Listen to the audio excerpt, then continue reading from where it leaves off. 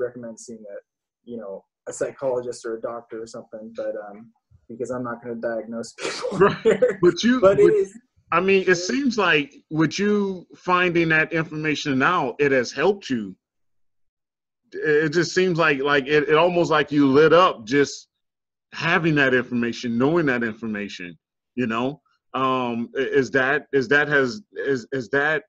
help you in with decisions and why you do what you do in every day? If you don't know, if you don't understand yourself, how are you supposed to run a business? Like, how are you supposed to create something of value? How can you give to other people with this business? You know, with it, you want to be able to provide value, like most good businesses. How do you do that if you don't understand yourself?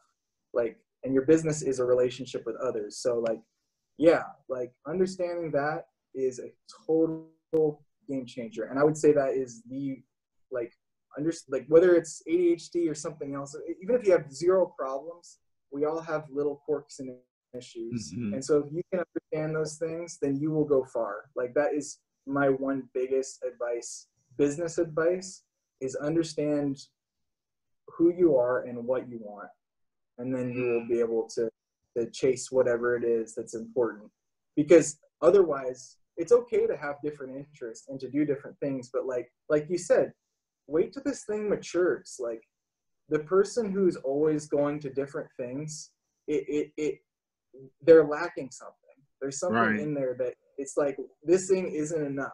Okay, well, and that's fine. Maybe it isn't enough. So why don't you figure out what is enough? Right. And stop bouncing around. You're not going to be happy, and you're not going to be able to serve anyone with your services. What if you're an electrician, want to start an electrical company, plumber, HVAC, tile, whatever it is, like, if you know that you like that thing, like, this channel is for construction entrepreneurs. Right. And I'm sure there's people in finance that would love to start electrical companies. Right. Or we are in this and we want to start something over there. So it's just like, you need to figure out what you want and then do that thing. And then you will be able to have a successful business. Like, you will be able to. I agree. I think I think a lot of us battle with, especially early on, because when I was young, I didn't know I wanted to be a construction worker, right? I didn't know I wanted to be a construction owner, right? But you're right, like you said, if you like it a little bit, just do it, and give it time to mature and not expect that short-term, success, right? That big success. Of course, you need those little wins, but just give it the time, man, and take your step and plan it out, right? And recognize. You said something earlier. I don't mean to interrupt you, but you said something earlier about what did you say? You said something about time to mature, and I just think that, like, that we shelve off our emotions. Like, if we're like, I don't really feel, X, Y, and Z, like, I'm fine. Like, no, like, if you are struggling and you're still in that waiting period, like, just acknowledge that. Just be okay with it. That's good. Acknowledge. Yeah. Because those are real feelings. We don't have to cave under them. It doesn't mean that you're less of a man because you have feelings. And you don't have to, like, be emotional and share it with everyone, but just recognize that, yes, this is how I'm feeling. It sucks, but it's just the way that I'm feeling now. Like, it's okay to feel like that. It's okay to have struggles. It's okay to be scared, all of that. Just, like, let yourself be that, but just know what it is. Don't let your emotions play you as a victim. Don't be a victim. That's so true. We like you said, we tend to push it off, and then we don't acknowledge it. We don't acknowledge it at all, let alone put a label to it so we can address it. We tend to brush it off. But in this entrepreneur world, not just in the construction industry, but just being an entrepreneur, and everybody wants to be an entrepreneur now. But just in this entrepreneur world, the mindset and stress and this is it's almost like you're supposed to take all these blows and be fine. Take all these blows and not shed a tear, not show Right. emotion, you know, or and then and then we're stuck with, you know, no one around us is really giving us maybe some of us need a pat on the back that we're not getting. Maybe some of us need the personal development in our life. You know, I didn't always have personal development in my life. It took a while for it to come to me, right? Someone introduced me to this, you know? You have to be open. I wasn't until last year. So What no exception. What did you, you know, I'm glad we got onto that. What was your thoughts about personal development before you got into it? I thought it was like straight up BS. I'm just being like, honestly, I was just like, yeah, like, let's all be happy. That makes sense. Like, I can drive with that. Like, why is this such a big industry? Like, yeah, I thought, honestly, I was just like, this is nice, you know, for those people that like it, but I'm normal. Like, I'm like, I don't have these issues. And like, come to find out, I'm like super messed up in the best, Right. you know, because we all are. We all have our own things. Yes. Like, but if you don't acknowledge that, it's just like, okay, you're just gonna get to that. You're gonna plateau, and you can't break through that ceiling. It's not gonna happen. So I think we all need it. I think you need it, and especially being an entrepreneur, you need to constantly feed that. Because it almost helps you battle against the other side of things, right? It helps you. It's almost like your tools, you know. And a lot of stuff you hear on it is stuff you know. right, You know right. You know, it's just hearing it again, you know, and hearing it from someone else, you know, and that's why this interview is going to help someone, you know, hearing it from you, you know, you're going to relate to someone. Someone's going to connect to you and be like, you know what? Yeah, I do need to do different. Yeah, I do need to do things in a different way and see things in a different light, and maybe take on personal development or take on whatever else they need to take on. But let me ask you this: now that you know you I wouldn't say you have everything, but you have your business, you're in personal development. What's next for David? You know, what's next for David in the next 3, 6, 9 months? Yeah. So like I said, I'm trying to do some more of that marketing, but I've realized that I can't, you know, you can't do everything at once. You gotta be able to, you know, you have to be able to know what your priorities are. So right now, like, I have to focus on my business here right now. So coming out, I had a really, really strong winter. And so I'm anticipating a lot more work, especially because last summer was pretty busy, even just starting out. I didn't expect this winter to be so busy. So I'm probably going to have to, I have one employee. I'm probably going to have to hire at least another 1 or 2 employees. So growth, I'm going to see some growth this year, I think. And then,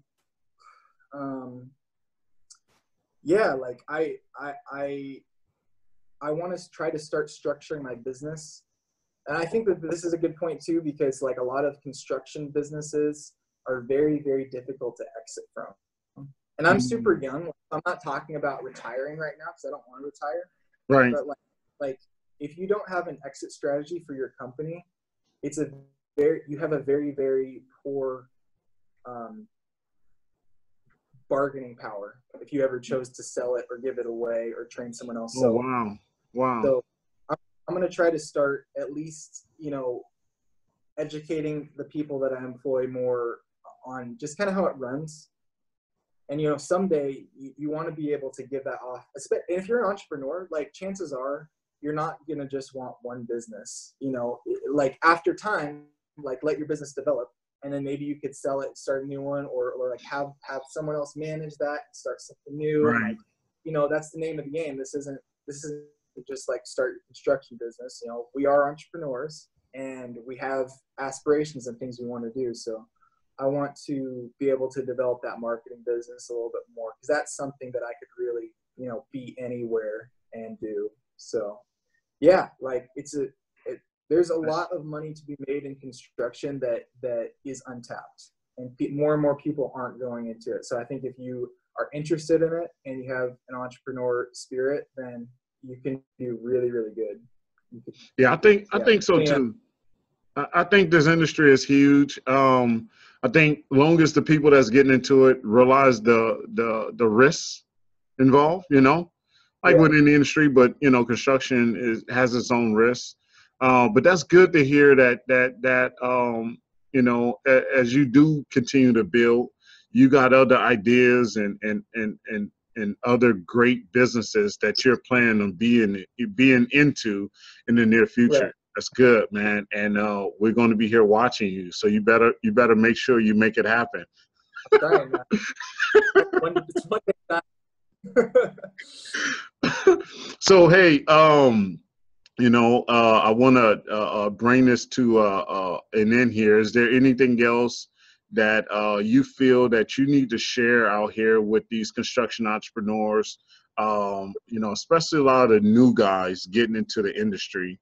What are some of the tips, things that you share with them that you feel that they should know or pay attention to? Sure.